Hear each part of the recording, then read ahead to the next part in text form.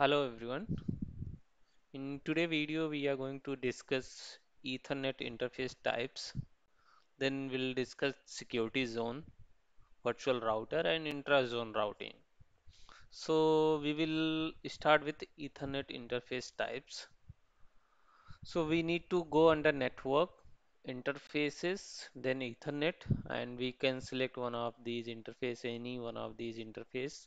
For example, I can select Ethernet 1/1. Now here we can see we have an option interface type. Okay. So here we can see type interface, HA, virtual wire, layer 2 and layer 3. So type interface we can use when we want to monitor traffic flowing in existing network. So we can connect our firewall in any one of the existing network, and we can make that interface as a type interface, and that interface we can connect to any one of existing switches. So it will monitor all the traffic flowing through those switches. So it is used to evaluate and audit the network. And next we have HA, that is high availability. When we want to form high HA or high availability between two Palo Alto firewall, in that case you can make that interface as a HA interface. Then we have virtual wire. Virtual wire, we can connect our firewall in the existing network, but we don't need to configure any MAC address, any IP address. But your firewall can allow or deny the packet. But the IP configuration or MAC address configuration is not needed in the case of virtual wire interface. Then we have layer 2. When you want to use your interface as a switch, or it will when you want to use your interface or you want to forward traffic by using destination MAC address or source MAC address, in that case you can configure your interface as a layer 2. Layer 3, when you want to perform routing by your firewall, or when you want to route your packet from one interface to another interface, in that case you can use layer 3 interface. So that's all for the Ethernet interfaces types. Now we will discuss security zone. So we'll try to add. So here we can see type. Okay. Now we can see we have type, security zone, virtual wire, layer 2, layer 3 and tunnel.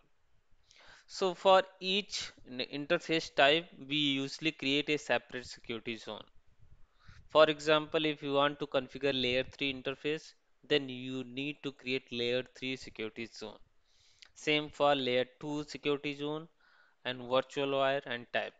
And tunnel security zone we usually configure when we want to form a VPN tunnel between one firewall to another firewall. In that case, you need to configure tunnel security zone. And by using this security zone, we are also configuring security policies. We will discuss in details how to configure security policies in upcoming videos. So that's all about the security zone. Now we will discuss the virtual router. So virtual router, it work as a routing table in the router. For example, by default virtual wire will be virtual router created in the Palo Alto firewall, and here we can add any one of our existing network or any one of the existing interface. So as of now, there is no interface we have created. So by using these method, we can create a multiple virtual router, and the routing table of each virtual router will be separated. So it will not mix. So for example, we can create a one more virtual router. We can give any name, new virtual router, and we can try to. There is no interface, so will not create interface here. So we have created new VR. Now we'll try to add this virtual router here in Ethernet 1/1. Okay. So we have to select layer 3, and now here we can add the virtual new VR, new virtual router. Same for Ethernet 2, we can select this as a layer 3, and now we can select virtual router default one. Okay, and we can also configure an IP address, so it will help us to find out like how routing table is getting created in the Palo Alto firewall. 10.1/24.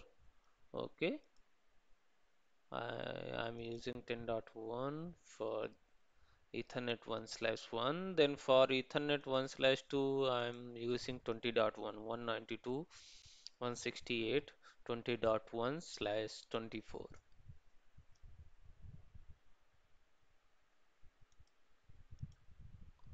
20.1. Now we have to commit.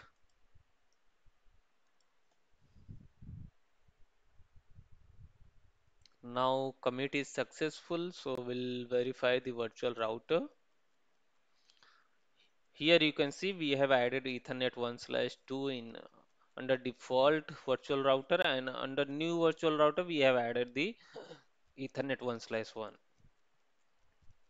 Now if you verify here, we have runtime start. Here if you click forwarding routing information, there is no. I think it is because we haven't created any. Okay. So here we can see for new VR we have routing table 192.168.10.1. It is created for Ethernet 1/1, and for this unicast.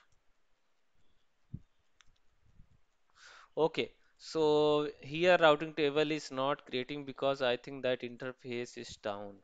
Okay, it is not connected any end device. That's maybe the reason it's not forming the routing information for Ethernet 1/2. However, you saw that it is creating a different routing table for each interfaces.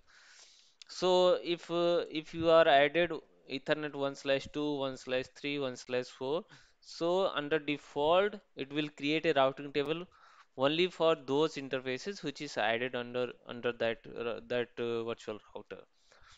And same for if we are adding here Ethernet 1/5, 1/6, 1/7, so it will create routing table for those interfaces.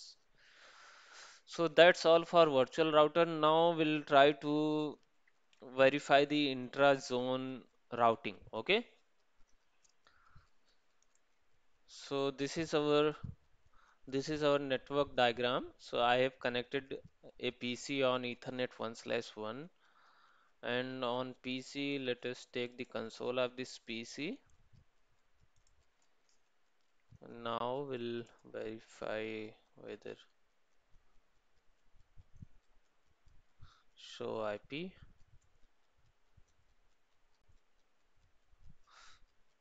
So here we have to configure an IP address, so we can use that same IP address. So we can try to ping that IP address from our firewall. IP address 192.168.10.10, 255, 255, 255.0, 192.168.10.1.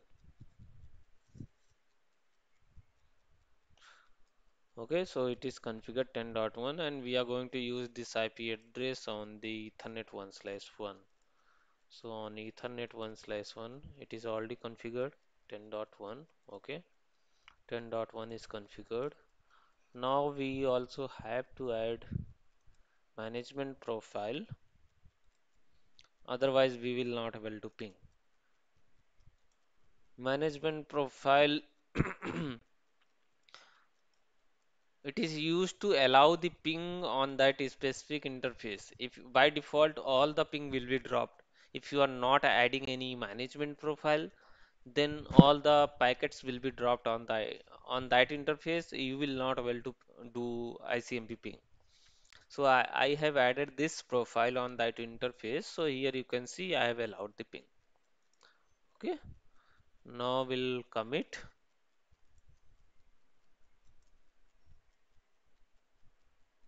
Here we are getting an warning interface Ethernet 1/1. I think we haven't done the zone configuration. That may be the reason.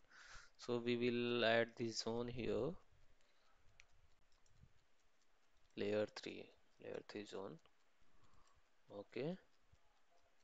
Now we'll commit once again.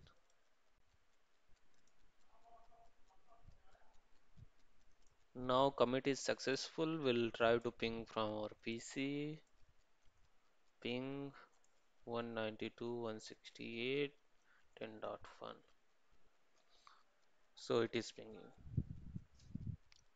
Ping is working fine. So that's all for this video. Maybe in upcoming video we'll try to do some inter VLAN routing. We'll configure some VLAN on our Palo Alto Firewall. We'll try to create some scenario and we'll try to ping from one PC to another PC. That's all for this video. Thank you so much for watching.